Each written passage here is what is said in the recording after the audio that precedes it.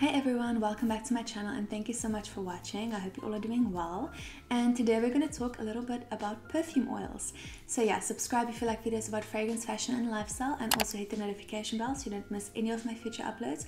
And I will also link my Instagram down below. So without further ado, let's get started. So today we're going to be talking about a company called Oil Perfumery. Now they make pure perfume oils inspired by designer and niche fragrances, and they actually have over 400 fragrances that you can choose from. So the chances are very high that you'll find the fragrance that you're looking for, and they're always adding new fragrances to the website. So basically the fragrances kind of look like this, or the perfume oils look like this. This is a 10 ml and it has a little roller ball that you can just roll onto your skin. So basically these are like the pure perfume oils. So when it comes to perfume, it will have a certain oil concentration, a little bit of alcohol and a little bit of water.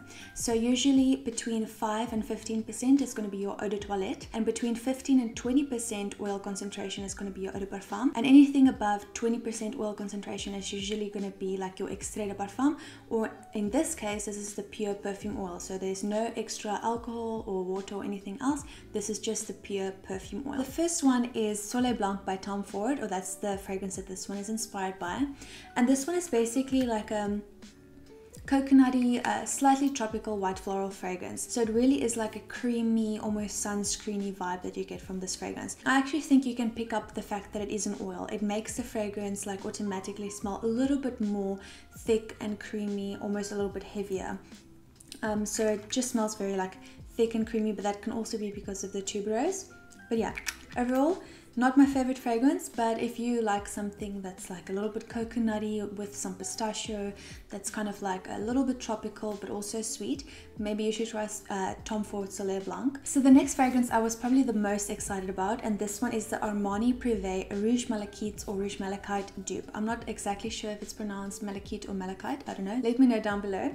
But the reason why I was so excited about this one is because so many people compared this one with Alien. When I heard that this is more like an upscale or high-end version of Alien, I was immediately like very intrigued. This one is a jasmine amber fragrance, which is the similarity with Alien, but this one also has like tuberose and I think orange blossom. I was really hoping for that wow factor, which I didn't really get with this one. But to be honest, the more that I've been wearing it and the more that I've been smelling it, the more I have been appreciating the scent. So I think this is just one of those fragrances that kind of grow on you. I have a lot of fragrances like that where I initially didn't really enjoy it that much or think it was that amazing, but the more I wore it and the more I smelled it, the more I started really enjoying the fragrance. So I think it's the same with this one. It's like a very sweet, creamy tuberose with some jasmine, some amber, a little bit of orange blossom. Really nice. Yeah, I would definitely recommend this one. So the next one I was also really excited to try, and this one is a dupe of Jeanne-Marié Lira. Now basically this fragrance is an extremely sweet, like caramel vanilla fragrance, yet it definitely has like a zesty kind of opening.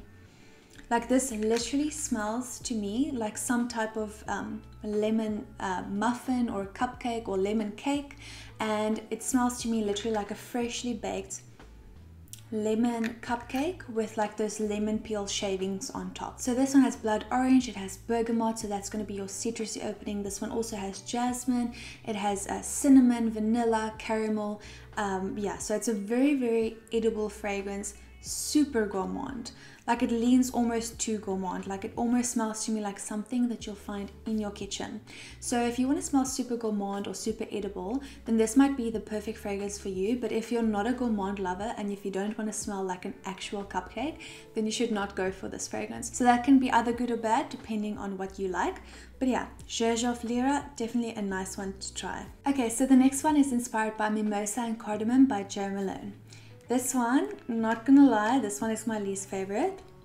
So this one actually only has 3 notes. It has mimosa, cardamom and tonka bean. And for some reason, these notes combined remind me of something like some type of baby product. I don't know if it reminds me of a baby oil, a baby cream or something like that, but it reminds me of a baby product. And yeah, once I made that connection, I couldn't unsmell it, unfortunately. However, that being said, I can imagine this smelling good like on a summer day. On a summer day with a nice breeze coming through and you catch a whiff of this fragrance. Like, it does have a very like cooling vibe, because I guess it's like the mimosa and everything. But unfortunately for me, like, I can't unsmell the baby part. Like, once I recognize that it reminds me of some type of baby product, I can't unsmell that. And it's not like a baby powder in a good way for me. So yeah, this one unfortunately is my least favorite. But maybe if you like mimosa, if you like cardamom and a little bit of tonka bean, just try it out. But yeah, this one is not for me. Okay, so let's move on to the last fragrance of today. And this one is inspired by Kilian Black Phantom. So this fragrance is a dark chocolate, rum, caramel, a little bit of almond fragrance. You can definitely get the rum, you can definitely get the dark chocolate. It also has caramel, it also has coffee, it also has almond and sugar cane. But yeah, it's a very, very like dark fragrance to me. It also smells to me a little bit more mature, and in my personal opinion, this fragrance is a little bit more masculine leaning. So yeah, I would say unisex, but a little bit more masculine leaning. So it's just like a very dark, thick, kind of powdery, intense boozy fragrance. If you like boozy gourmand fragrances, then you should definitely try Black Phantom by Kilian. So yeah guys, that wraps up my review of these Oil Perfumery perfume oils, and I'll link their website down below so you can check them out. And like I said, they literally have over 400 fragrances to choose from that are inspired by designer and niche fragrances, so the chances are very high that you'll find the fragrance that you're looking for. And yeah, I hope you guys enjoyed this video. I hope you found it helpful, and if you did, please give it a thumbs up. I also have lots of exciting content coming up, so stay tuned and subscribe if you like videos about fragrance, fashion and lifestyle, and also hit the notification bell so you don't miss my future uploads. I'll see you guys in the next video. Bye guys.